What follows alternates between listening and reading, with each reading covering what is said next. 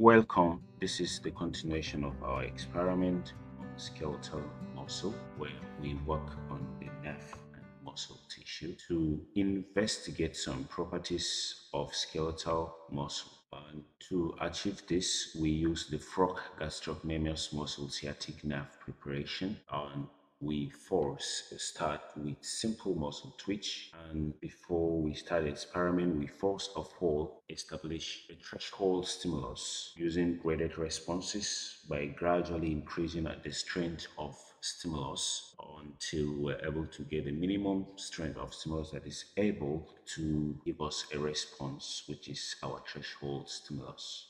A threshold stimulus is the minimum strength of stimulus that is just sufficient to produce a response, while subthreshold stimulus is weaker than a threshold stimulus and is unable to produce a response. A maximal stimulus, this is the stimulus that can excite muscle fibers to contract maximally, and no amount of further increase in strength of stimuli can increase height of contraction. Submaximal stimulus are weaker than a maximal stimulus. Supramaximal stimuli are stronger than a maximal stimulus. And to calculate this, the formula for supramaximal voltage is equal to maximal voltage times 1.5. Other formulas can multiply the maximal voltage by 2 times, but this is what we use for our experiment.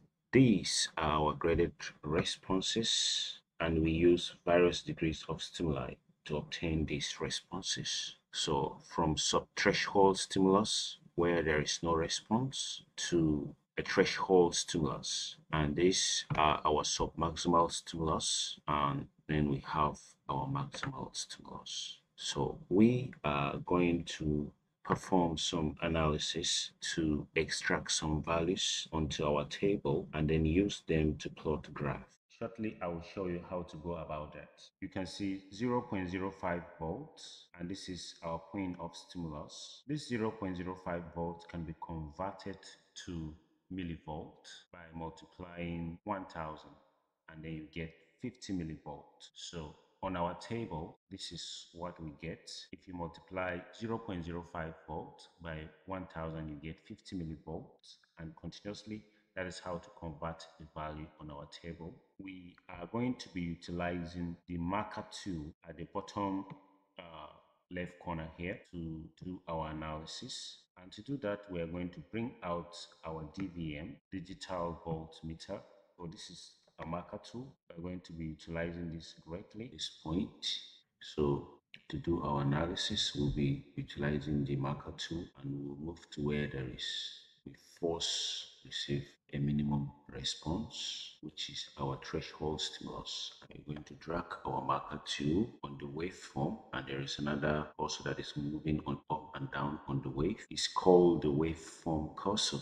On the wave, we'll be able to see that the marker tool will determine the difference between the height of contraction from this point to this point. 43.43. So these values, we're going to impute it on our table. 700 millivolt. For the threshold stimulus, we have 43.43, and continuously we'll go back to our chart and we move to the next page. Now we adjust our marker tool to this point, 142.23. 142.23. We go back to our data again. The next point, all right, we are there. 184.24. 184.24. We go back to our data, move to the next point. 186.69. 186.69. Next page. 252.64. 252.64. 231.35. So at 950 millivolt, we have our maximal stimulus, which obey the all or none event, where if you keep on increasing the stimulus, it will reach to a point that no matter how much you increase, it will not increase in contraction. To calculate percentage force of maximum, let's start from this value, 43.43. 43.43 divided by the maximal stimulus, which is 252.64, and then if we multiply by 100, we got 17.19.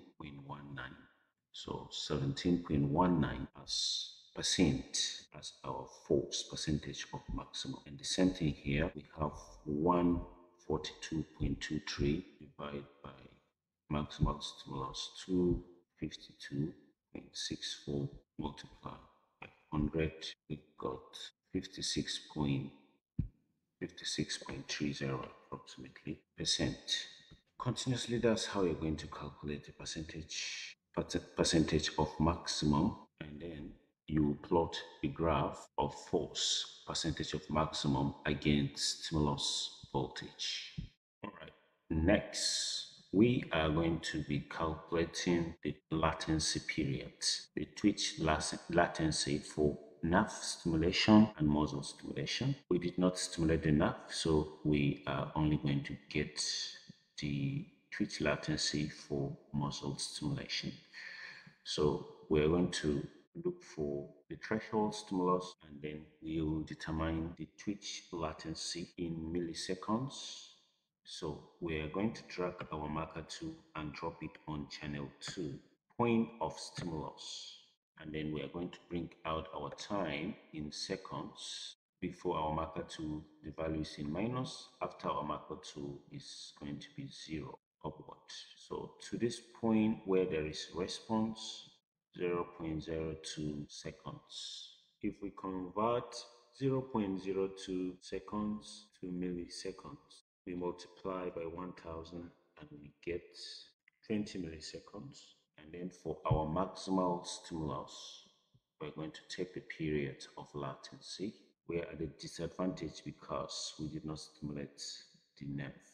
So let's drag our marker 2 here. Let's expand the mode. So now if we move forward to where the muscles begin to contract, yes, this is where the muscle begins to contract. 0.0095 milliseconds. 0.0095 milliseconds.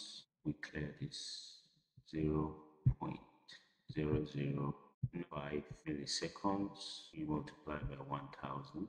What do you get? 9.5 milliseconds. Oh, great difference. 9.5 milliseconds. So there is a great difference between maximal stimulus with this one. In your discussion, you will be checking your understanding using these questions. Focus your discussion based on this question. Focus your discussion based on these questions.